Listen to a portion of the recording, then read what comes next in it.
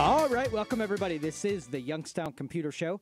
I am Joe Danier, owner of Youngstown Computer, and this is your show where we talk about things that are happening in tech, also advocating for the businesses and commerce and people of the city of Youngstown. So we are always championing the cause, keeping everybody involved, and doing what we can to promote and provide the information of what's going on around town.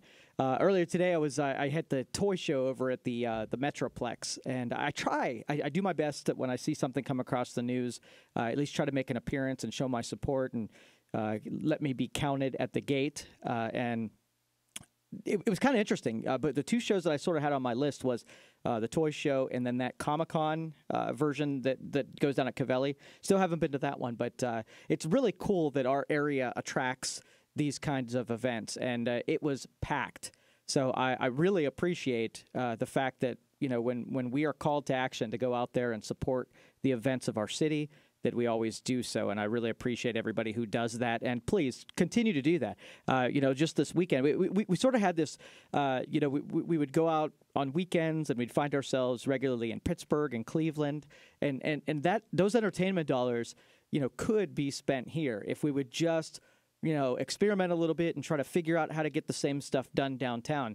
And I'm telling you, you could spend a good deal of time exploring the different venues and events and restaurants and whatever that's downtown. I think we shied away for too many years from go visiting and spending that way, and it is really exciting. So if you haven't done so in a while, maybe one weekend, give it a shot, and maybe when the weather gets a little bit better, nicer, warmer, that you can head down there and see if anybody's down there. Any restaurants that make interest. We've got the Labor Museum. We've got the Butler. We've got events going all the time down at Cavelli. In 1 week, I found myself at Standby for 2 separate events. So lots of good stuff that's happening around town. So again, I appreciate it. Last week, I did a little bit of experiment, and I bought a Tesla a couple weeks ago. And I'm putting it through its trials. One of the big questions everybody hits me with is, what if you run out? What if you run out of electricity? And it's a real concern. And so last week I decided to head up to Lake Erie, and it was a 82-mile trip. I went up to Geneva on the Lake and Walnut Beach and whatnot. And there is no charging stations from here. So you have to make sure that you're able to get there and back. So 160 miles. My car, when I charge it at max, will get like 270 miles. Now, when it's cold outside, like with your cell phones, the batteries start limiting when you have the cold temperatures. Tesla released all these updates that attempt to keep the battery warm so that you don't lose charge, and where your range would originally be 270 miles, that might shrink down to 200. So, or even more than that. Some people were reporting anywhere to a 40% decrease in the mileage once the temperature got below, 30 degrees. And so that was my big experiment. I didn't know what was going to happen. I mean, I drive the thing every day, and I don't really pay attention. I know that when I start the day, it says 220 some, because in these electric cars, you don't charge them up to full maximum capacity. You let them hit the mid-range, like you only charge them to 80%, and you don't let them get below 30%, and that gives you, the battery will last forever that way. So when on my daily is charging up to 80%, and then so when I wake up and I get going every day, I have about 220, and when I get home, I usually have like 60 or 70. Right, and so since it's enough, I haven't really compared what the odometer said and what the range predicted that I would get for the day. So anyway, I went up to Lake Erie, and I was watching my speed, right, because I was looking at this graph that basically showed the sweet spot where if you punch the gas pedal, obviously just like in a gas powered car, it really deplete your miles per gallon. And in an electric car, it's the same thing. It really, that thing drops precipitously when you punch the gas. But another thing is that if you go, above 75 miles an hour, it also drops quite a bit. So I kind of looked at the graph, and I saw that, that between 65 and 70 miles an hour was the sweet spot where you got, the biggest, furthest distance for the speed. And so going up 11, it's 70 miles an hour. So typically, I'm a guy that keeps it below 10 miles over the speed limit. So usually I would be going about, I'd hit cruise and set it at about 77. That's about the right speed for me. But I didn't want to do that on this trip because I was already contending with the temperature. I didn't want to push my limits and, and push too far. So I set the cruise control at the speed limit the entire way. 680, speed limit. 7-Eleven connector, speed limit. Route 11, speed limit. The whole way I did the speed limit. And I'll tell you, within the whole trip from there and back, I wrote it down on a sheet of paper what I thought I was going to get based on that little range curve. And I was within 4 miles of the range. I got 4 miles less than was predicted when I left, which was, I think it was 260, maybe 270 when I left. And so I said I was going to get home and there was going to be, I don't know, 60 or something like that. But anyway, so within 4 miles, that was pretty good at the speed limit. Now, because I'm not used to driving exactly at the speed limit. I was that guy in the right-hand lane where everybody's zooming past me, and I'm like, wow, that's me on a regular day. Hey, that's me on a regular day. It was kind of interesting to be on that side of it. It gets a little scary at the speed limit. So what I started doing is, since I was driving at the, traveling an hour, I started thinking about, what if I were to do that regularly? What if I would slow down to the speed limit? How much time am I really saving by that 7 miles per hour? Right? So I did some speed calculations, and I'm going to share those with you so that as you're driving around, maybe doing a little bit over the speed limit, see if the extra speed. Now, I've always been told, and I don't know if this is right or wrong, it could be an urban legend for all I know, that when they're clocking and they're hitting you with radar and laser, that as long as you're not over 10 miles over the speed limit, they'll let you go. They consider that within the tolerances, the calibration of the guns. They consider that within. That's sort of their tolerance. They won't come after you after 10. And I was told this by a state trooper, and this was back in the 90s. I was on my way to Columbus. I got pulled over. I was going 15 over the speed limit. He said, "Hey, keep it below 10." So I've always checked that out, and I really don't get speeding tickets when I follow that advice. So anyway, so I looked at did these speed calculations. So if you're taking a 20-mile trip and you go 73 miles per hour, okay. It's taking you 16 minutes and 26 seconds. Now, if you take that same 20-mile trip and you go exactly 65 miles per hour, it takes 8 minutes and 28. So it's 2 minutes longer on a 20-mile trip. And I use 20 miles because that's sort of the average that people, when they're commuting to work, 20 miles seems to be the average commute to work. So if you're on your way to work and you are 5 minutes late, probably shouldn't, even if you speed, you're not going to make up 5 minutes in a 20-mile stretch. You just can't go fast enough to offset that speed. So if you just, if you know that it's only 2 minutes, you're going to be plus or minus, maybe the speed limit, again, I'm just making you consider it. I'm not suggesting that you do anything other than just sharing raw data because I was interested in it, being I was, traveled at 70 miles an hour and it was so foreign to me. Okay, so on a 4-mile trip, 35 miles an hour, and this is the local commute, taking your kids to school or whatever. So a 4-mile trip at 35 miles an hour takes 6 minutes and 51 seconds. And a 4-mile trip at 44 miles an hour, 9 miles over the speed limit, takes 5 minutes and 27 seconds. So we're looking at about a minute and a half difference to go the speed limit when it's a short 4-mile trip around town. Again, a minute and a half, that's, negligible in my, considering. So the trip that I took, 82 miles, I went 70 miles per hour. It took an hour, 10 minutes, 17 seconds. If I would have went 77 miles an hour, it would have been an hour, 3 minutes, 54 seconds.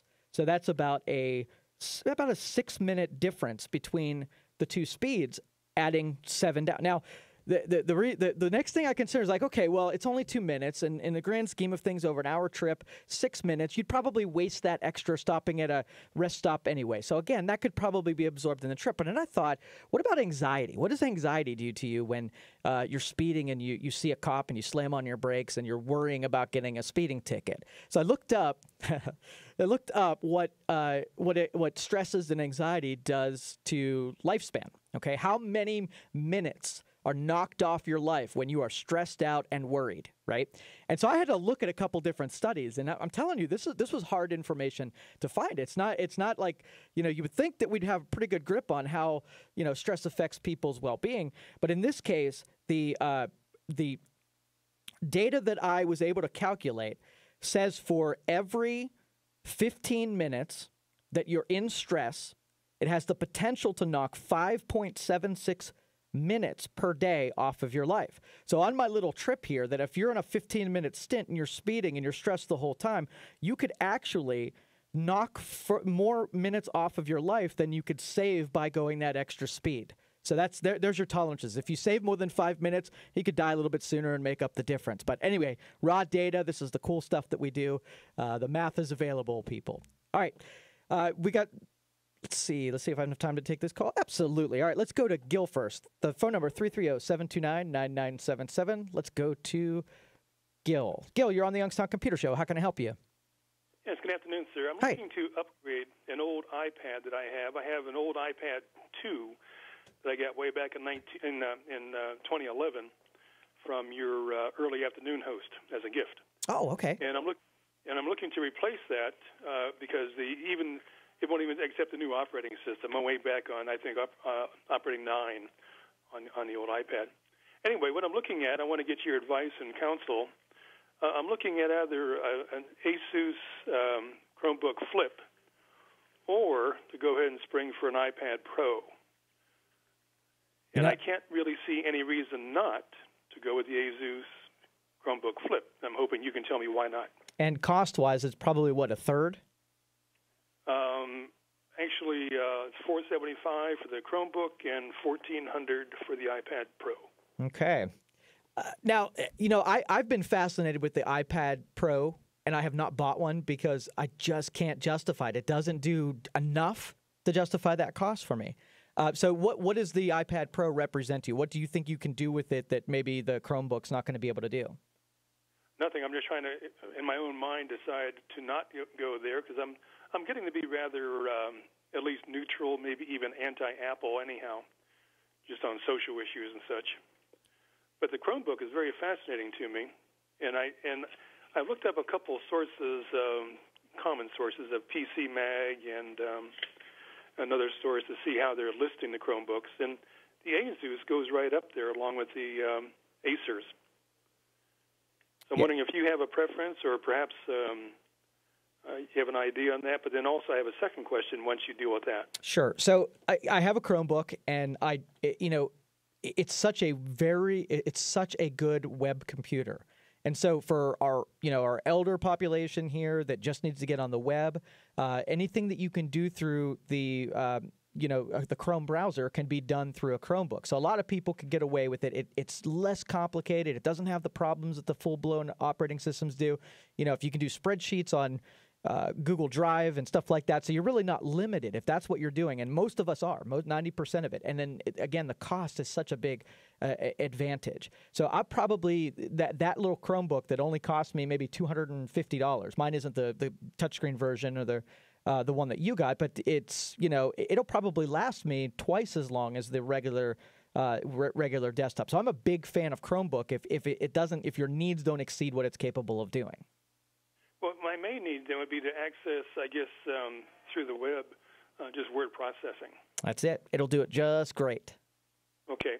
Then the second question I have, if I may, sure, is to run that in the house, roughly a 3,000 square foot house. I have an old, equally old router that does pretty well, but it just doesn't have much of an oomph in the signal. Now, I don't know if that's from the router per se, or if that's from the standard I have from Armstrong. Yeah, and every 5 years is what I recommend going through and purchasing a new router. The standards constantly increase, and the routers did just kind of burn out a little bit, and it's worthy of every 5 years contemplating it. I just recently purchased those the Google Wi-Fi. You plug one of the little pods in like it's a router, and then the other two communicate with the main one, and it has done a fantastic job in covering my whole house. So I would at least look at something mesh. So you have the one hooked into the main cable, and then 2 distributed through the home, so you have pretty good coverage throughout. That's it. All right, thanks for the phone call, Gil. Appreciate it. We're going to take a break. We're going to come back and take some more of your phone calls. You're listening to the Youngstown Computer Show on 570 WKBN. We'll be right back. All right, welcome back, everybody. This is the Youngstown Computer Show. We're talking about things that are happening in tech. We just got off the phone with a caller. I wasn't quite finished with that, but let me tell you a little bit more. Continuing that advice. So, Gil, I hope you're still out there. So basically, the second part of your question was, as far as routing goes, good coverage on your home. The reason I picked out the Google Wi-Fi and those pods is because you really only have to worry about having one of the devices wired through, and the rest of them find each other using wireless signals. And so that you don't have to worry about running wiring throughout your house. I have some spots in my house I just can't get a cable up through, and it was weakness, because one of them was back where the office was. So I always had really fringe, I had really fringe internet in the office, and that was not a great thing. So what I did was I got the Wi-Fi, put the cable comes in my basement. That's the one that plugs in the modem to the I'm going to consider it a router because it has an input for a WAN WAN connection. And then, like I said, then it rolls out the connection to the other 2 pods, and it extends coverage to wherever you put the pod. So I have one in the basement, one on the first floor, and then one on the furthest distance on the first floor, which gives me complete coverage. Now, if you have the ability to wire everything in, wired is always going to be preferred. So if you're good with Cat 5 or you have Cat 5 that's already run through your house, then that's the direction that I would go. We like the brand Unify, and it's made by Ubiquiti, and it's also mesh wireless. A little bit more difficult, I would say, from a beginner versus Black Diamond kind of a thing. The Google Wi-Fi, anybody could. It was plug in, and there was really no configuration. There's really nothing to do. On the Ubiquiti, you have to put some software on one of the computers and create your configuration on one of those computers, and then roll the configuration out to the devices. So there's a little bit more to it. Now, you can do more with it. With that responsibility comes ability, right? So you're able to plug in your settings, and you can get these things to dance. So there are even, we have a couple of bars, restaurants around here that wanted to extend Wi-Fi to their customers, and we used Ubiquiti equipment to be able to do that because literally you can do so much. You could do on a regular workstation. You install this configuration software, and you can do advanced routing. So your computer will act as a router and control the devices as they were like dumb terminals. So again, those are 2 recommendations. If you're doing one standalone router, the Netgear Nighthawk has been pretty full functional, pretty easy to plug in, and a good performer. It's got good range. And then if you want mesh wireless, if you have wiring, go to Ubiquiti Unify route. And if you don't, give Google Wi-Fi a shot. So, Gil, thanks for the phone call. Appreciated that. I'm sorry I didn't really get to go into the full depth of everything. And those of you who did listen last week, or the last time that we were on with Morris Ray, he's going to be joining us in the second hour. He had, and I'll save the story for when he's actually here, but he had a little run-in with a scammer. And so we're going to kind of tell the story, and he can kind of share the after and how he's cleaned everything up and fixed everything and whatnot. And we'll be able to get a little bit more in depth. Those of you who are out there on the stream, if you've noticed that our interface has changed a little bit, I put some time in this morning to put some graphics together. I wanted to add in a component for chat over the next couple weeks. So today I'll be playing with the left-hand side of the screen. We'll have a little chat thing. So as people are posting, we broadcast to Facebook, YouTube, Twitter, Twitch, I think one other one, and all of those, as people comment, will be going through on the chat screen, so I can engage and get to the comments a little bit easier. I find sometimes that when we're doing the show, somebody comments over on Facebook, and if I'm not super paying attention to it, I don't get the comment until after the show, and by that time it's too late. So this will give me good access to be able to see the things as they're happening, and give me the ability to do better programming here. As always, you can text us at 330-333-1570 all program long, and I will be paying attention to that and reading your comments, suggestions, and whatnot. And I'll tell you, I was out today, and there are cars everywhere. It is a busy day. So commerce has happened here in good old Boardman, at least on this side of the turnpike. All right, so stay tuned there. If you want to get on the lines, 330-729-9977. We're going to take this break, come back, take some more of your phone calls. You're listening to the Youngstown Computer Show on 570 WKBN. We'll be right back.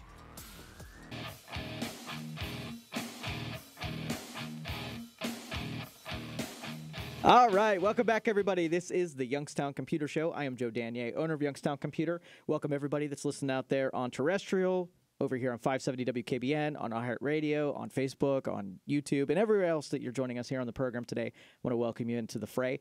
The reason that we do this show is that we try to allow all the novices and also the seasoned vets to talk about what it is that we do in this industry and let you overhear the conversations. And through that sort of context and osmosis, you kind of pick up on what goes on in this field. And it takes a lot of people who wouldn't necessarily sit through a class to be able to pick this up. A little intimidating to get around people who know more than you do. So you have two choices, either to say, screw this, I'm not doing this whole tech thing, or you got to have a safe place to be able to get enough exposure to it that you gain some confidence. Because really, in this game, it's about playing. It's about jumping in, and just like you were when you were a 10-year-old, that you get to start sifting through what you like, what you don't like, and not be terrified that you're going to break something or ruin something. And most of the the software and hardware, we still have the luxury of this industry of this stuff being wide open, completely configurable. Your imagination can let loose, and because it gets so complicated so fast, a lot of us kind of shy away from that kind of stuff. So this show was invented. We talk about it. We answer questions. We try to get you a little bit of confidence, give you a little bit of courage to go and start tinkering in this stuff. And we've been here doing this for 10 years. So there's not like we're going to get you started and then bail on you. We're going to be around for as long as you need us to. And so I invite you to listen to the show and watch it here out on the web and pay attention to what it is that we talk about. We vary our conversations because not troubleshooting and stuff like that.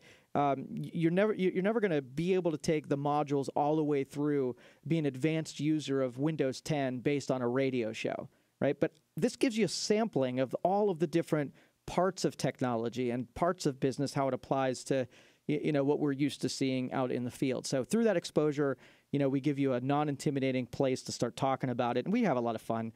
It's one of we've done this for a number of years, and I'm telling you, it's a joy to be able to do and share some of the experiences and knowledge with other people, and inspire them to get their hands dirty a little bit on a Saturday afternoon. So I want to welcome everybody. 330-729-9977. And I did want to share this with you. During this hour, we were going to speak with a couple of the ladies from the YMCA Davis Center. And if you listened to the program last weekend on the Joe Show, we're planning and we're contemplating here is we're putting together some kids programming, and we're going to partner. We're hope to partner with what the YMCA is doing. We kind of noticed that they had already have a really good head start with their Families Night Out programs. And so when, let's just say you're going out to dinner downtown for an event downtown and you want to drop your kids off at the YMCA, they will have, projects planned and keep activities to keep your kids busy while you go out and about. And so our deal was we wanted to do the same thing. So we're this proponents of downtown, and we want parents and whatever to go to, the events that are downtown. And so we figured, if you've got kids, and that might be a reason that's keeping you from going downtown, Joe's going to put together some programs that are challenging for that group. See, I'm not a real big fan of warehousing kids, right? And sometimes when you give, a couple dollars to a babysitter to watch your kids, they watch TV, play some games, and, there's not much that it's not an event for them. So you get to go off and enjoy yourself, and your kids are being, stacked on a shelf and just getting, wasting a couple hours. So my programming is this. So think of an escape room. If those of you who've never done an escape room, what it is a bunch of puzzles and challenges. They stick you in a room, lock the door, and then you have to figure out an end to the escape room, and then you conquer it. You win. You get to leave. And the challenges sometimes are very difficult, where you have to assemble lots of clues. And but they're fun because of that challenge, where you get a group of sometimes total strangers that are all in the same room, don't know one another, and you've got to create cooperation between people who don't know each other to be able to solve puzzles. And that's the most dynamic thing of this whole thing, is to watch people who don't know each other put their brains together and try to solve big problems. So I know I know that kids will be way better at this than adults are, because adults have reservations that kids don't. Kids jump in and they just do. And so I cannot wait to see how this stuff unfolds. We have an educator on staff, Carla McCandless. She's one of our key people at Youngstown Computer, and anytime we need sort of like that educational filter when we develop these things to be able to hit the kids on that level, she's our expert that helps us put that together. So I'm putting puzzles together and putting it through the Carla filter to really make these things dynamic. And I don't want, I want when parents come and pick up their kids after the 4 hours that they're there, and they're ecstatic because they beat the puzzle or they won the game or whatever. I want the kids' experience during that 4 hours to rival whatever the parents did downtown, be it gone to a show or restaurant or whatever. So that's my goal. And still, we're going to talk to we're going to talk to the ladies from Davis Center, and we're also talking at the same time to the people down at the downtown YMCA, and maybe we'll do some some hands off where we'll do something in addition to what they're doing, or supplement some of their programs. But again, we're going to brainstorm when we're able to bring them in on our next program. So that's coming up, and I did want to talk about that for a while, because I mean it's what's missing in this area, and I've noticed it from day one that I started doing business here, is the level of cooperation that we always have been missing. And let me tell you a story. So when I first got started, when it comes to business, you can do a lot of things in your wheelhouse, and there's going to be like maybe 20% of what you do that you are the best at. You are the experts at. You hope everybody that knocks down your door asks you for what you are absolutely best at. Then you have some fringe stuff where you're pretty good at this. You're probably better than most people, but yeah, it's not your preference, and maybe there are people better there. And as this pyramid goes out, there's more and more things where you technically can do, but there are probably people better than you at doing it. So our philosophy has always been is let's go out, if you come to me and say, hey, I got all this tech problems and I need you to help, some of them we're going to be able to field ourselves, and then some of them we're just going to help you find someone that can do it better than we can. And so when we would attempt this, we would go to other companies and say, hey, this is a customer, came to me, and they're dealing with me, and I'd really appreciate it. I want to pay you for your services. I want to hand this off to you. So in this case, the story was that there was app development. So we had a guy on staff that could put some pretty good app programming together. Wasn't our specialty. We're in the field services thing. But I went to a local programmer, and a company that did this for a living. This was their main deal, and I heard about them all the time. They did a really good job. I couldn't wait to put some work in their lap. And I said, okay, so this is my customer. I deal with them 99% of the time. I'd like you to do this work, but do it as a contractor under my banner, right? And so I'm going to sit you down with them, and I'm going to say, this is, contractor with Youngstown Computer, and they're going to tell you the specs on what they want. They're going to give you the explanation. And then once that meeting happens, I'll just turn it over to you. The thing I request is that you act under my banner, right? And so it wasn't 30 seconds into this meeting that the dude pulled out his business card for his company and handed it directly to the customer. And I cocked my head and I thought, this is why that cooperation isn't able to happen, because everybody is so eager for their part. They can't extend themselves and risk the fact that they go do work and they don't know their company name. But they broke the agreement in like 30 seconds. So I could just imagine that this probably happens every day, where people step over the line. They're not playing from that ethical and moral playbook, and whether it be because it's just so competitive in this industry. Every customer is so valuable that when you have a potential one in front of you, it doesn't matter that you agreed not to do something, but that is valued more than operating anyway. But the thing is, I'm meeting people now in the marketplace that are really eager to give up some interest or give up some opportunity in the name of cooperation. And what I love about that is that there are more possibilities when you have companies, especially in the tech industry, that are willing to not just go off and all do their own thing, but to find, better people at this, knowing that I'm going to exchange work with you and you're going to exchange work with me. And that's always pictured this, where if you fear giving work to a web development company because they're going to try to poach your customer, right?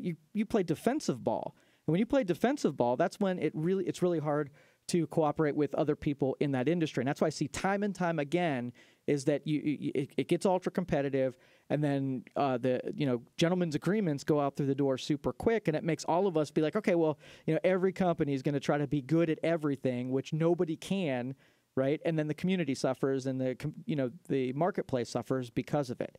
But we're going to pull all of that. And I had a meeting yesterday with someone, and we were talking about hybridization between the marketing field and the tech field. And there's some companies that have been being able to bridge a gap that don't even really sound like they're even in the same ballpark. But as you dig through the conversation, these overlaps are getting so sophisticated. And IT is sort of the spokes that touch all of the different things. So, I mean, you might find that contractors or healthcare or all these other marketplaces eventually have to tie in to something in IT, because it's never going to be, or I should say, it's not going to be in the short term where this stuff's going to come together on its own. You're always going to need somebody who specializes in this part of the field. And the more of these cooperations we get together and put together, I think as the Youngstown marketplace, we're able to grow, we're able to scale more, because you don't have everybody inventing the same frickin' wheel and never sharing opportunities, advice, and personnel. And another opportunity that opened up through that is that the labor field in Youngstown, I hate when our best educated leave this area. And so we were talking about, even cooperating on the skill sets. So we have, people who have a creative mind in design, where as a computer service company, man, I can't use a creative person except for maybe putting a couple web pages together, maybe doing some artwork for our marketing. But a marketing company needs creative people all day. So I want to open up and start collecting resumes for some creative people. I have a feeling we're going to need probably 4 or 5 creative-minded people that we're going to need to hire before too much longer.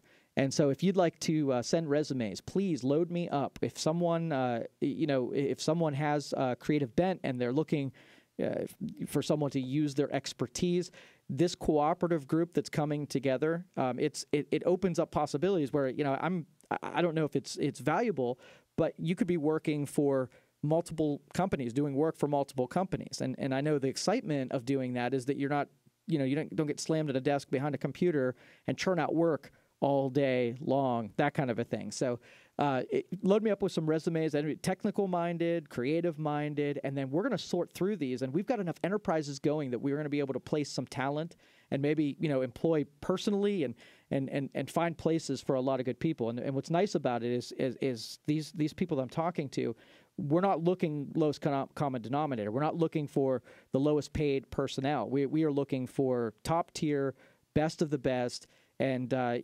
retaining them so they don't leave this area. So please, if you've got someone with a killer skill set and want to be on sort of this, and there's more, I don't know, there's more passion that can be behind this when you believe in something like this and you're employing someone for this reason. I'm telling you, it's such an easier thing to sell. And so if you'll send those over, joe@youngstowncomputer.com, send me those emails, attach your resume for it. I'm going to be heading out to Facebook and ZipRecruiter and do the state, the state website to try to collect some resumes. We're going to go into a big hiring binge. So my guess is probably 5. I was feeling like 2 this year I was going to get to hire. It sounds like more like 5 we're going to get to hire. And these are, $40, $50, $60, $70,000 a year jobs. So, please send me those resumes, joe@youngstowncomputer.com. And we're going to get to some interviewing. The interviews will sort of be a qualifying call first, and then a sit down with myself and another guy from that other company. And like I said, I know enough companies that are constantly complaining that finding good people to hire is the hardest thing in their day. They just could not get people employed. And I've always felt that this should have been a problem that got solved a long time ago. Labor should not be the hardest thing in our job in our day. We've got the technology to take any skill set, right? And if you're good, I think you should be sought after. And I think the best people should be in demand. And it shouldn't be something that an employer who wants to find somebody struggles to be able to find somebody. I don't know. It's just, I think it's backwards, and I think that technology solves this problem. I hope they have like an an Uber for employment eventually. Maybe we'll create it. Maybe that's what we need. Is we need a better way of taking everybody, like the what's that realtor site that lists every house and all the realtors use a central location. That's what we need for people, and have the people what they're willing to work for, and have a come find me button on it, right? Make it, because I could make an offer on a house that isn't even for sale right now because of this website, right? So everything is always up for up for availability. Well, anyway, I'm just sort of vomiting out loud here on this stuff, so I hope you will send me your information, and if you even know someone who also you either, and you don't even necessarily have to be unhappy with the job that you're doing. That maybe you're sitting in a job that you settled with, and you want to get into something like design, animation, making commercials, doing movies, 3D animation, that kind of stuff. If that stuff interests you, as well as engineering in the networking field, making computer networks running faster and solving problems with software, send me your resume. And that is joe@youngstowncomputer.com. All right, we're going to take a break. We will come back, take some more of your phone calls. Want to say hi to everybody out there on the web. Welcome. I hope you guys are enjoying the new stream. So 330-729-9977. You're listening to the Youngstown Computer Show on 570 WKBN. We'll be right back. All right, welcome back, everybody. This is the Youngstown Computer Show. I am Joe Danier, owner of Youngstown Computer, and this is your show where we talk about things here that are happening in the tech world. Had some questions come in or some comments. Let me go ahead and get those out of the way. This from text messaging. If a malicious link is clicked from a spoofed email, should the Windows 10 PC be reset as a precaution? Windows Defender and MRT tool did not find anything. Okay, so most of those spoofing emails that even after a click, Microsoft has been doing a really good job at keeping up with the security patches that don't make them immune to it, but it really makes it a little bit more difficult for those things to take effect. They're really keying in on the Windows 10 or Windows 7 that have not been patched or not been updated. So a lot of those, if you click on it, didn't do anything, and you don't see any repercussions, then you're most of the time okay. You run your antiviruses, run a couple of malware scans, do your due diligence on just making sure. Now, the only guidance that I can give you is that sometimes the way they're doing this is those clicks are putting something on the hard drive that they can use later. Doesn't trigger a virus response or a malware response. It kind of just sits on the hard drive. And then later on down the road, they can call on that file that's sitting there and make a pop-up happen or something like that. And then, it may then be a little bit more legitimate. But just be careful. And a lot of times, like I said, if it doesn't hit you and you don't see the encryption and there isn't a bunch of new software that shows up and you don't get pop-ups and whatnot, usually that's okay. I wouldn't suggest going and doing a reset. What I would do, though, is just in case, do some extra backups because you might be a little bit more vulnerable and you might not know until some time passes whether or not you are. But go overboard on many different antivirus products. Get a bunch of free ones, do Avast, do Malwarebytes, do anyone that you can come across that's free, run it, and then use your paid ones, obviously, and until you're sure. And I guess, and I said you can't be 100% sure, but a lot of those spoof messages are keying in on someone who doesn't do a lot of those updates. And so if that's you, then absolutely. Okay, and a text message. This is from Paul. And Paul said, iPad versus Chromebook, don't undersell the Chromebook. It's a very large development-heavy, high client count enterprises are going with Chromebook. So, and now I kind of gave the acid test where if you can get stuff to work through Google Chrome as a retail user or an end user, then typically a Chromebook will work out for you. Now, there are, and so for those who are shopping to use these in higher capacities, I'm not limiting them. As Paul said, that they do have some capabilities that in an enterprise system that still very, very good operating system to work with. So I didn't thank you for Paul for the suggestion here and I didn't want to do that. I didn't want to take anything from Chromebook. I'm a big fan of it, and I think that it has a really big place in this marketplace. All right, when we come back, we're going to go with Morris Ray. We're going to have sit down with him and talk about some stuff that he's been dealing with lately. More texts and calls from you, 330-729-9977, or you can text me at 333-1570. I'm monitoring the chat that's going on social media as well, so I have a couple questions from Fred, and stay tuned out there. We're going to come back right after these messages. You're listening to the Youngstown Computer Show on 570 WKBN. We're right back.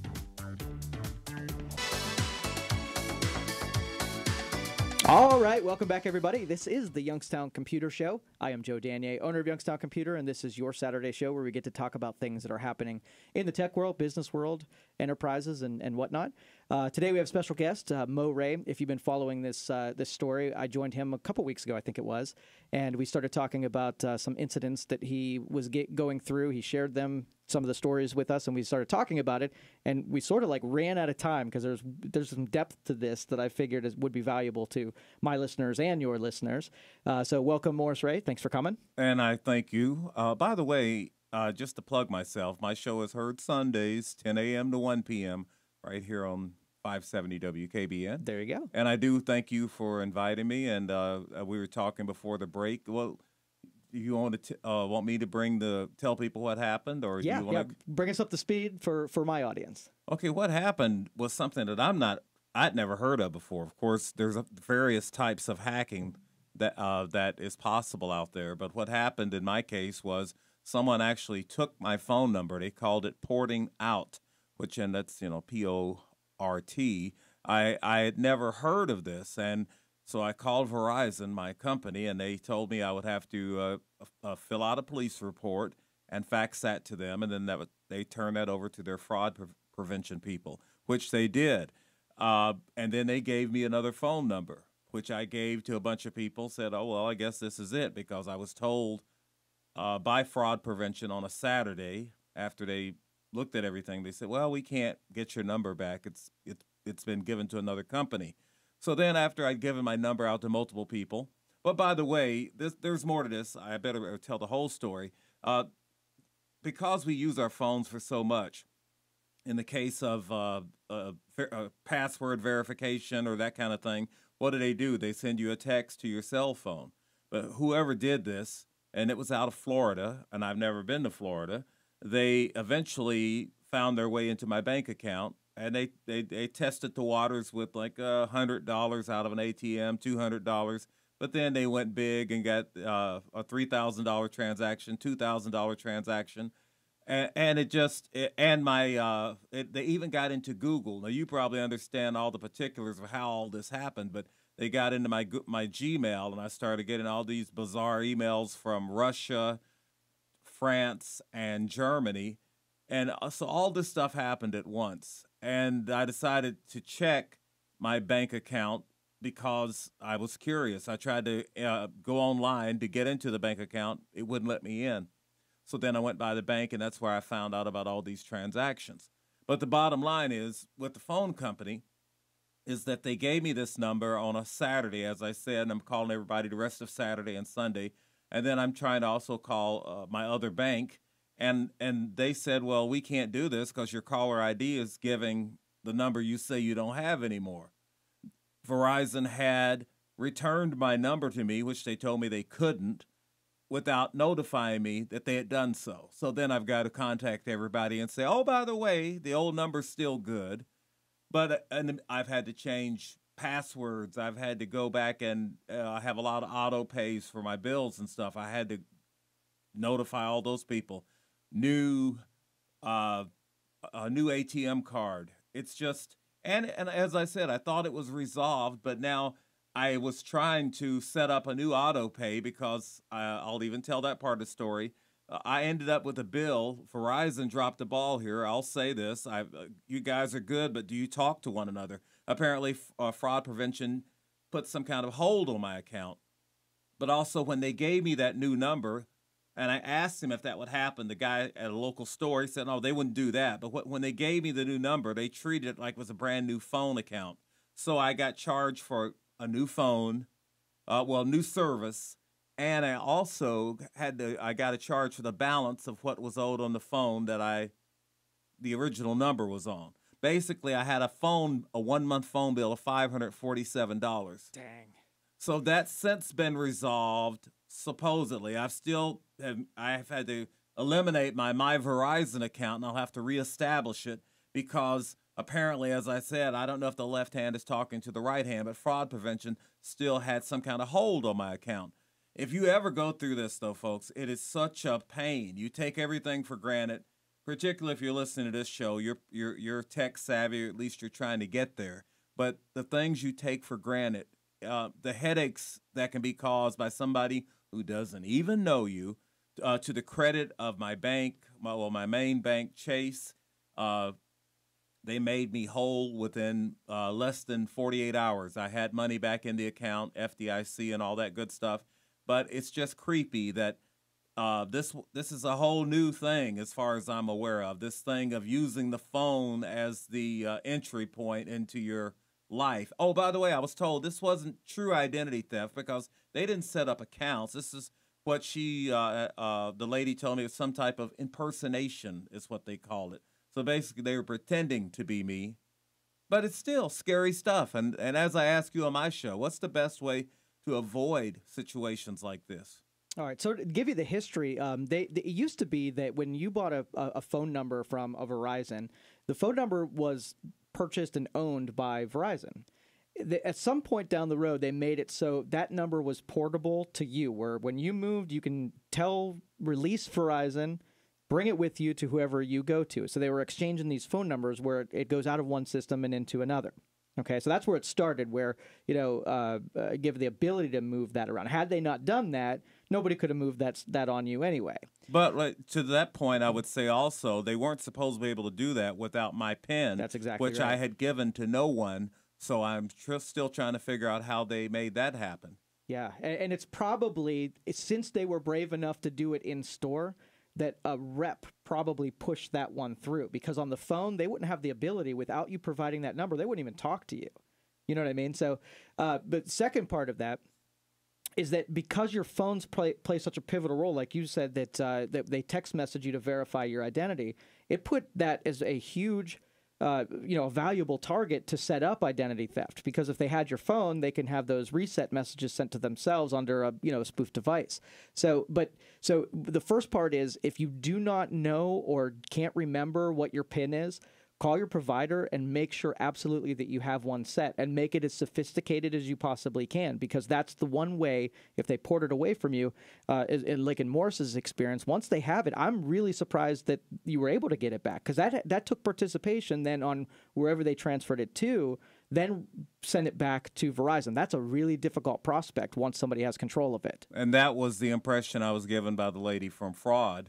But as I said, don't know how the magic happened, but it happened. But I hate to sound like I'm griping, but I'm thinking, would you at least tell me when you do something? I mean, I'm glad I got the phone number back, but they didn't notify me. There was no text or anything, no phone call. So I just found out the hard way. But yeah, happy ending. I've got my old number back. But it's just scary stuff. And you think you're doing everything. And I do. And I have changed passwords, but we talked about that. Maybe you can touch on that again. Sure. Maybe someplace if you really want to have multiple passwords, how many of those can you keep in your head? There's got to be a nice lockbox, so to speak. Sure. You can put those in, right? Oh, absolutely. And so I went, after we talked, I went introspective, and I looked at my stuff to say, if that should happen to me tomorrow, how set up am I for that? And I'll tell you, I wasn't as set up as I thought I was. Once I started listing out accounts and listing out, passwords that I used, and listing out the PIN codes, there was a lot of stuff that was not very unique and not really hard to figure out. So it took me evaluating that and how stupid I was when I first set up. Because when you set something up new, you're like, I'll just set something simple now because I can't come up with it, and I'll change it later. But you never go around and change it later. So it was basically what I did after I talked to Morris is I took the different credit card accounts, bank accounts, investment accounts, and whatnot, and I listed them one by one. And I tried to log into each one of them and check. All of them have sort of like a security tab or a section of it that deals with some kind of security. Most of them, if you visit the security tab and it's not fully set up, it won't let you do anything until you provide today's level of security that they require. It'll nag at you and not let you go and make any other changes. So that's pretty good indication that if you don't have a PIN or you don't have security questions set, so on and so forth. Now, here's some regular standards that you might want to follow. Now, as Morris said, having something besides your brain managing what passwords you use. If you use your brain, chances are you're going to make passwords too easy. If you can remember them, then somebody can figure them out. And, when we have a tendency, we set a password, we use it for decades, right? And we don't change it because that's our go-to. And if you start changing it, then you forget what it was, and then you go do this password dance every time you want to log into a website. So there's two that I like, Dashlane and LastPass. These two programs basically manage the passwords and create the passwords. I don't even know my passwords, okay? And so you want to go through a cycle of maybe every 6 months changing your master password to something that is different from all the other passwords that you've ever changed. And sometimes changing a character, like using an exclamation point for this year and using an asterisk the next year and a $sign the next year is different enough that they don't waste a whole lot of time trying to figure out your password. They try passwords that they hacked from other accounts. So they get Home Depot, they see that your email had a Home Depot account, they take that same username and password and try it on every website that's out there, and they get some hits. If you use the same username and password combination, that might unlock Chase, or that might unlock Bank of America or something like that. So using different ones at different periods means that if they have one with an exclamation point, they're not going to go through the symbols to see that you changed it to something else. That it's just going to be unsuccessful, and they're going to move on to the other people. And if you allow Dashlane or LastPass to make up your password, they're going to make up a really super sophisticated long password that nobody's going to be able to hack. Okay, and especially if you don't even know it, you're not going to write that sucker down. So you're bought into that system, and it really is a good system. But okay, so you go to Dashlane and LastPass.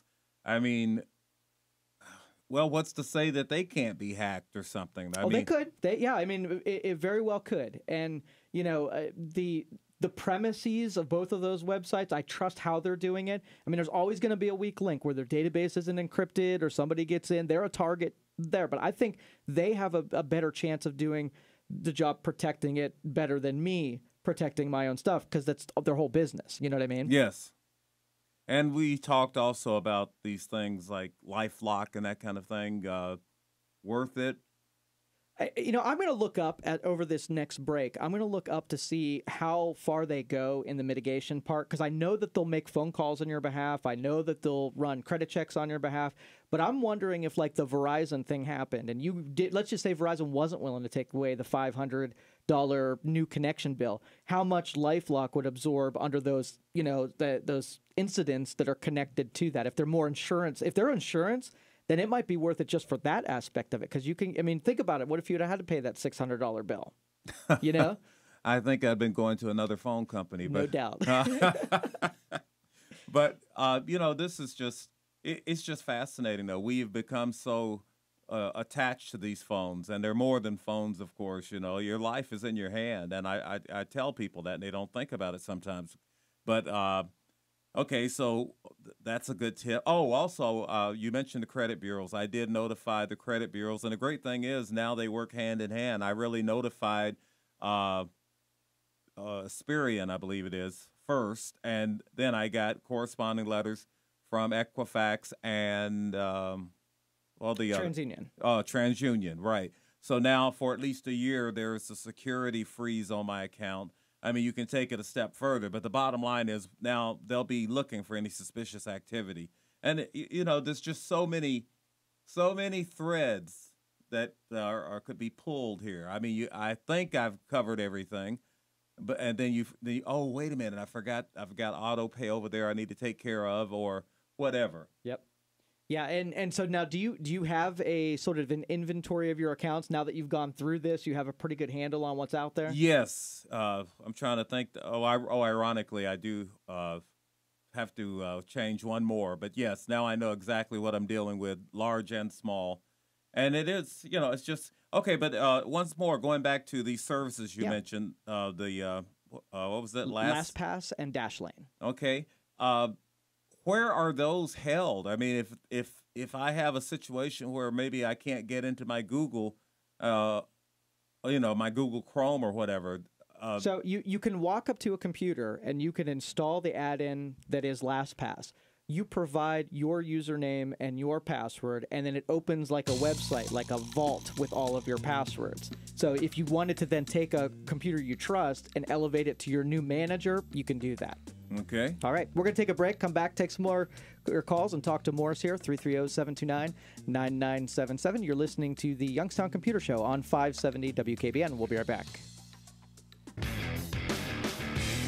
All right, welcome back, everybody. This is the Youngstown Computer Show. We're here with Morris Ray. We're talking about some porting, spoofing, scamming, that kind of stuff. Morris is sharing his story. We have some calls out there, so I'm going to take these calls, and if you have some questions for Morris or you want to chime in on the conversation, feel free. Let's go. Irvin is first on the lines. Irvin, you're on the Youngstown Computer Show. How can I help you? Hello. I wanted to mention to you about you mentioned about the hacking before Casey Malone had got hacked some years ago.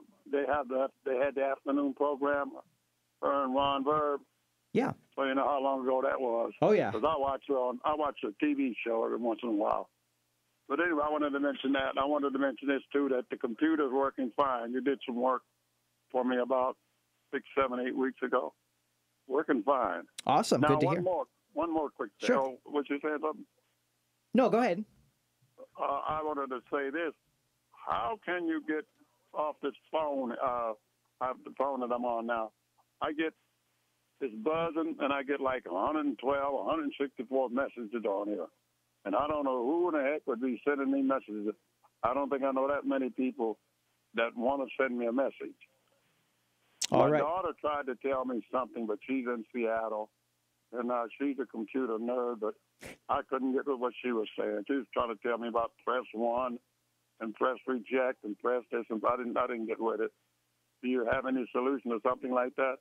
Yeah, thanks for a call, Irvin. Appreciate it. And basically what you want to do is that in Ohio, we still have so we have the do not call list, and it does help a lot for unsolicited calls. You have to go to, I believe it's at the FTC website. You have to register your phone number, and you have to do it every single year. So if you've done it in the past, you're going to have to do it again.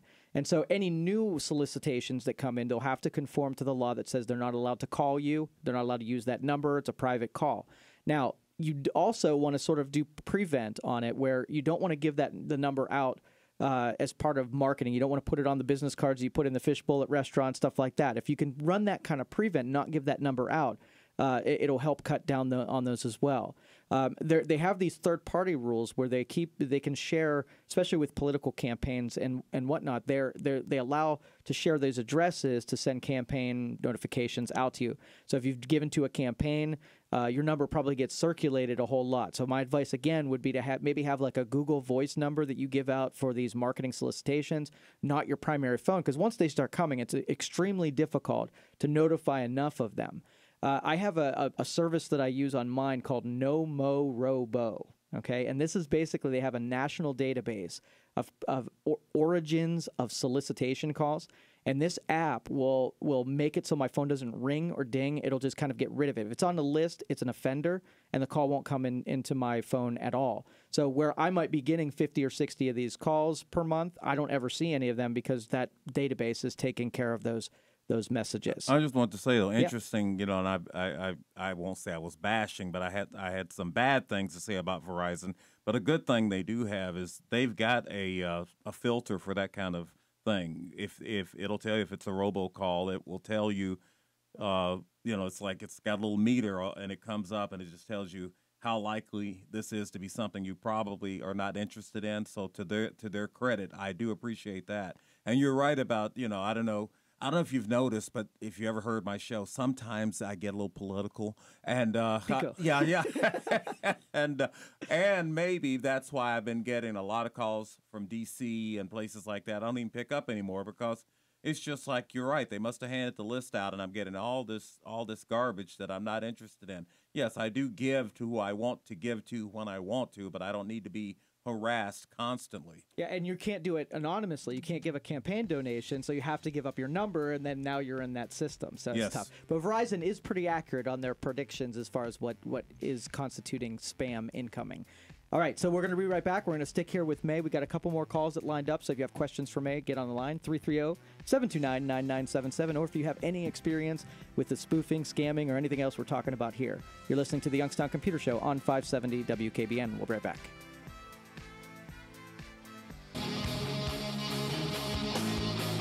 All right, welcome back, everybody. This is the Youngstown Computer Show. We're sitting here with Morris Ray. We're talking about a recent incident he had with a couple of scammers went crazy with porting his number over and ruining a couple of weekends, I'm sure, a couple of evenings, I'm Yes. sure, right? So we got some calls lined up there. I'm going to just go right to them if you're okay with that. 330-729-9977. Let's go to Carmen next. Carmen, you're on the Youngstown Computer Show. How can I help you? Yeah, I just want to say, Morris, I feel sorry for you. Nobody should have to go through that. I mean, there's just some real low-life scumbags in the world. Well, we agree on that, sir. And you know what? It's just so weird that I've never even set foot in the state of Florida, and all this transpired in Florida somehow. But of course, it is a World Wide Web, so they can screw you from anywhere. To be blunt about it. It shouldn't happen to anybody. I don't listen to your show because I don't agree with your politics, but it still shouldn't have to happen to anybody. I wanted to know from Joe. I think it was Philadelphia is planning on not using cash anymore. You'd have to use your like a smartphone to pay. How do you feel about that? It's a worthwhile experiment. I mean, I think that, you know, there's the technology is there where it could be pulled off. The problem is that if you don't have unified adoption, it gets really crazy because you'll have part of the population who are just alienated from commerce, and you really don't want that to happen. I have a feeling it's going to might not have the technology in your phone. You might not have your bank set up to deduct the money, and I just see headaches with that and all of this autonomous stuff. I don't think we're ready for it.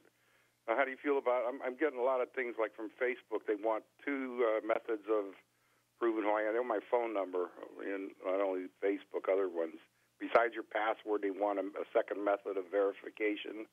I mean, you think that's a good idea? It is, and they're real limited on how they can prove individuals are not, meddling like we saw, around the election time.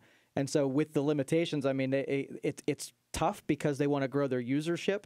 And at the same time, they don't want to be polluted with a bunch of fake accounts that, wreak havoc. I mean, I probably receive maybe 10 or 15 spam friend requests on Facebook, and I got to dig through to see if they're a real person or it's someone who just wants to send me porn links or stuff like that. Yeah, I know a lot of my relatives have said don't re-ask to be my friend because they were hacked a couple of times. For sure.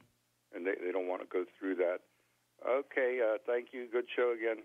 Thank you, Carmen. Appreciate you being out there. Yeah, can I ask a question? They're talking about that authentication. One thing that I see that a lot of the sites offer or different services is the fingerprint. I'm not trying to be paranoid here, but I'm always worried in the world of hacking if they can, if you're using that as an identifier, what's to say they couldn't take that fingerprint and use it? Hack your fingerprint. Well, here's my, and I don't know how they do it, but here's what I think is happening there. Your phone is actually taking a picture of your fingerprint and translating it to some kind of numerics, and then they're using the numerics to qualify you, not necessarily the picture of your fingerprint. Okay. If that's happening, you're a little protected because if someone gets your numerics, it doesn't matter. They can just get to your phone, and nobody would actually do that. And then that means that they can't replicate your fingerprint based on, reverse engineering the numerics. Yes, because that's a little spooky. Yeah, I'll look into it, because I wouldn't see that they would do something stupid like take a picture of fingerprint and start putting that into your profiles. That would be ridiculous. All right, 330-729-9977. Let's go to Tim next. Tim, you're on the Youngstown Computer Show. How can we help you?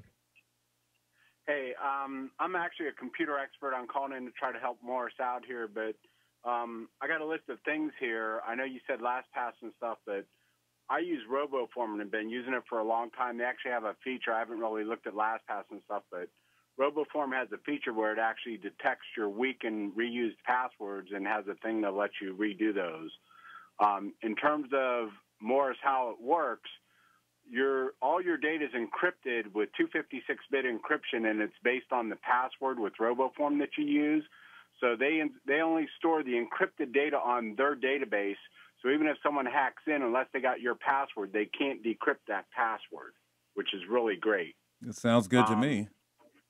Yeah, the next thing to use is there is a thing with Google. If you have like a Google Gmail account, there's a Google Authenticator.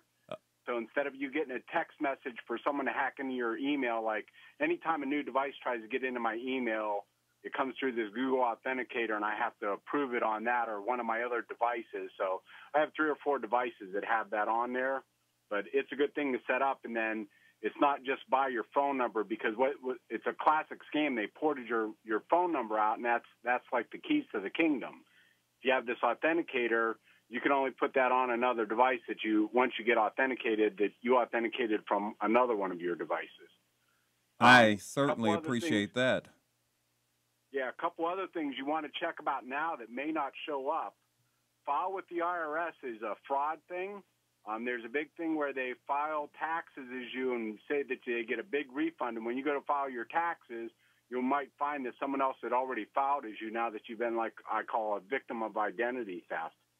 And then the other thing that people don't really look at, if you have a 401k or an IRA or anything like that, you need to go look at those things also, because that's another thing that they go in and try to hack you in on and stuff like that. Well, by the way, I did do that because that was after the bank situation. I said, okay, my gosh, could they get into the 401k as well? But that is good. So, but I thank you for your helpful hints. Yeah, and the last thing I would definitely recommend, instead of just that credit monitoring, I would freeze your credit. And I would have it frozen, and I think you could have up to like a 20-digit password. And if you use one of these programs like a RoboForm, it'll randomly generate a 20-digit password. And as a matter of fact, like I'm on T-Mobile, it's a pain to talk to them, but I do have a 20-digit PIN number on my account that someone can't port my number out. And when I need it, I go into that RoboForm, and I just read them the number out of there, because RoboForm stores passwords. It stores all my credit cards.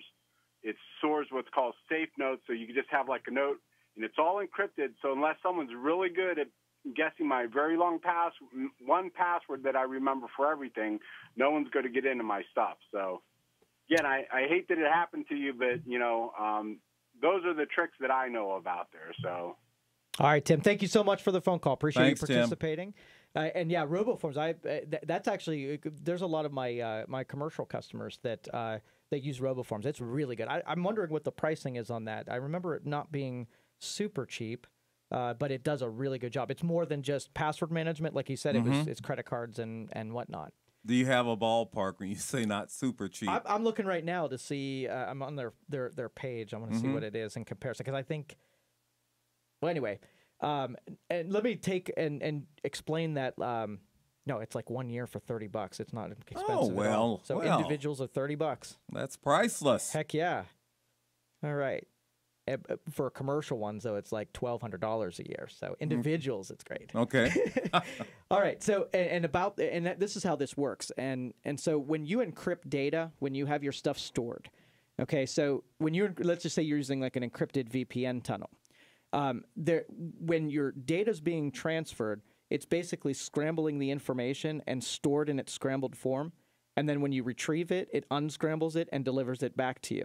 So as long as where you store your stuff, it's in its scrambled form, even if they looked at your password in the database, they couldn't see it. Okay? So that's what gives you, if any of these services say that they're 256-bit encryption or something like that, that is really sophisticated, high-grade levels encryption that are almost impossible to be able to crack. So, well, that sounds like a winner. There you go. All right, more phone calls here, 330-729-9977. Let's go to Ray next. Ray, you're on the Youngstown Computer Show. How can I help you? Hello, gentlemen. Hi, Morris. Hi, hello. Joe. Hey, Ray.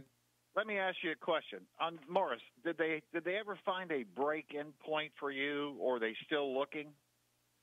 Actually, it's still a question mark to me. I mean, and by the way, it occurred to me that I also had a situation with PayPal, which I'm not sure if this could be related to this or not. I had a PayPal situation maybe a month before this happened, where I was alerted that I had a weakness in my PayPal account, and I used to just leave it on all the time. Now I don't do that. I have to resubmit every time. But no, Ray, I couldn't tell you exactly where this happened. I worry about it. I mean, I was thinking, because I do a political talk show, it could have been random, but sometimes I wonder, was this a malicious act? Was this somebody trying to induce a little pain? Which, by the way, mission accomplished. But Pain felt. yeah, you got. I wish I did know, but apparently, as far as what Verizon can tell me, they didn't seem to know how this took place, particularly since they didn't have the PIN. Google, you can't get a human being at Google. No. That's just ridiculous. So, however this happened, it's still a mystery to me. But as I said, I do applaud the bank and the fact that we have FDIC insurance, and they were very quick to make things right again. I have, as I've said, I think Verizon needs to make sure they're speaking to each other about this, so their local people don't tell you one thing when the guy on the 800 number is telling you everything's cool. But no, Yes. sorry. Go ahead though. If you get an opportunity, later on, if you ever find that, that might be interesting information. For Joe, can this happen because of like friends or contacts, or does it affect friends and contacts? Because I have a contact that this happened to, and it makes me worried about it. Yeah, it gets really mobile because it uses email and messaging and text messaging to travel. And so if somebody that you send email to gets infected or gets hit with one of these things, it usually uses, the stuff that's sitting in its inbox or its sent box to then propagate itself to other people. So you might, have an email that looks legitimate coming from someone that and it's like, hey, here's an invoice attached, and you're used to getting invoices, and all of a sudden, you've given up some information. So like Morris said, though, it could be, if you just in a database that got hacked, they don't even necessarily have to know you personally to be attacking you. So it could come either way. Okay, last question, Joe. Sure. When you look on Twitter and stuff like that, and you look at like a website that somebody suggested on Twitter, I have a Google phone, and every now and then I get this thing, winner. You just won $1,000 thing at here, or a $500 thing there. It's like a pop-up ad. Is that like malicious thing? I mean, I just X out of everything and start over and don't go back to the web page. And by the way, for my experience, it's usually an Amazon gift card. That's their hook. And I usually avoid them too, by the way. Yep. And so I consider those poisoned ad networks. So if a website that you go to has we'll say that they take third-party ads and display them on the page that you're looking at, the people who put those ads there, it's like syndicated, where it comes from another source. So they can slip every once in a while an ad in there that has enough code to make one of these pop-ups happen. It doesn't necessarily mean that you have something on your machine that's malicious. It could be just that code was slipped by their whatever prevents that stuff from happening. Usually doesn't last long, where those ads get taken out of the ad network, but another one cycles through before long. So you can identify those pretty easy. Try not to click on anything. I mean, they're just really good about being sneaky about that, but really there's nothing going to prevent those from happening. Okay, thank you very much, guys. You're right. Thank you, Ray. Appreciate it. All right. And we have Craig next. Let's go to Craig. Craig, you're on the Youngstown Computer Show. How can we help you? It's Greg. Hi, Craig. Similar frustration. My PST file, my Microsoft Outlook got corrupted, so I had to rebuild it, restore it. So, that takes a while, and the first couple times it didn't work. We used a third-party software piece to get it rebuilt. So I got it rebuilt and restored, and then you got to go through all your contacts and make sure they're all in the right categories, and the calendar with, you have different colors for different events, and that all has to be fixed.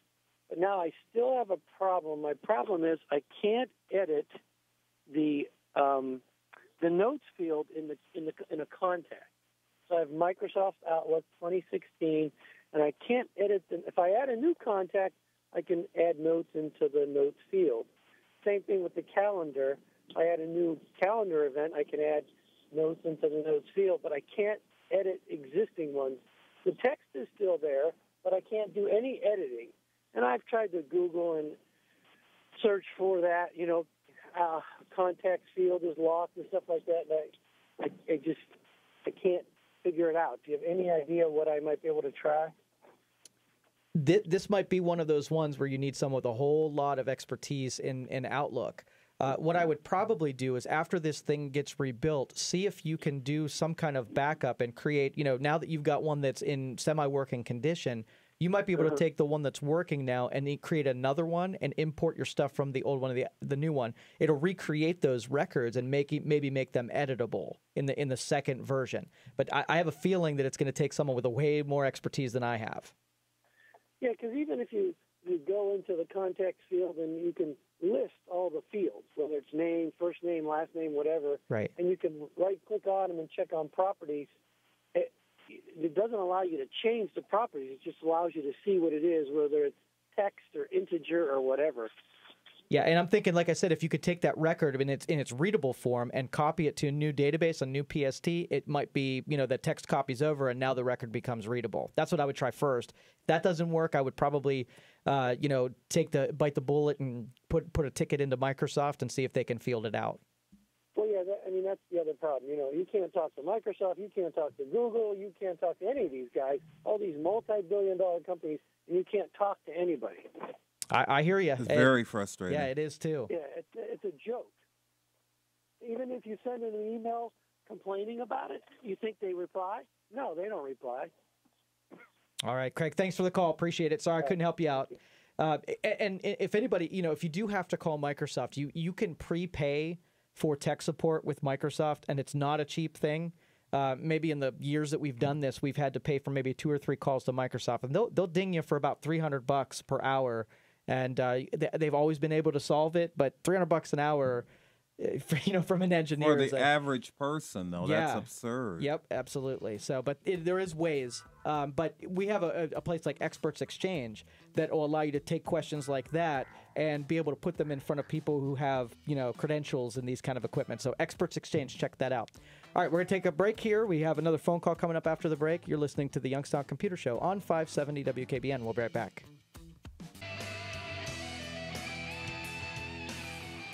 All right, welcome back, everybody. This is the Youngstown Computer Show. I'm Joe Danier, owner of Youngstown Computer, and we're here with Morris Ray today. We were talking about the stuff that he hit. He is my favorite talk show host from that side. I'll say. Okay. What do you say? You say it's I'm from the other side of talk radio. That is the real estate that Mo Ray occupies. All right, we're going to take this phone call. Nate's on the line. We're going to try to squeeze this in at the last couple minutes here. Nate, you're on the Youngstown Computer Show. How can we help you? Hey, how you doing? Real Good. quick, I've got 2 very quick questions. Sure. One has to do with laptop batteries. I hear you talking about keeping them charged only up to 80 or 90% and never letting them get below 30%. Issue is I've got mine plugged in all the time. Is there a setting on a computer, number one, to say, hey, stop charging at 80% and charging in at 30 so that I can save the battery life? And the second question is unrelated, but when it comes to using an animated type of program, does a video card help with the speed? Because it's so sluggish, it hardly renders. Those are the 2 questions. I know they're unrelated, but I wanted to get them in. Sure. Okay, so your first one, batteries, lithium-ion especially, they've come a long way in having computers be able to manage them, so you don't really have to do a bunch of crazy stuff as far as 80%, 30% like you do with a car, electric vehicle. Life-wise, they don't last beyond 5 years even if you treat it perfectly, so it's usually not worth the effort to do anything special with it. Just kind of know that your horizon's 5 years. When you get to the point where it discharges and won't last, more than 30 minutes, then it's time to get a new battery.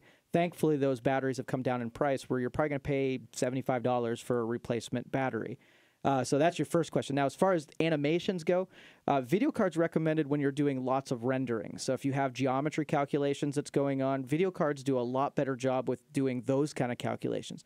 If you're doing flat, non-3D, non-geometrical, you can get away with a regular video card. If the project that you're working on is immense, the extra video memory will help. So it's not necessarily that it has to process a whole bunch of math, but it has to store a bunch of, a bunch of project data. So really, usually people who do that kind of work, they do go for an upper end video card, but it's not totally required. Okay, and does that seem like with a laptop, can you transfer some of your memory over to a video memory? Because there's not really a way to put in a laptop video card. You kind of have to buy it with one already in mind. The one that I do, the video production here, it's not all that expensive. You just have to make sure that it's not like, you have the cards that are made for business operations versus, graphics. So if it puts itself as a video player or a gaming machine or something like that, chances are it's got a video card integrated that's capable of doing those kind of calculations. Perfect. Thank you so much. You're welcome. I appreciate your show. Yeah, thank you very much for being out there. Appreciate it.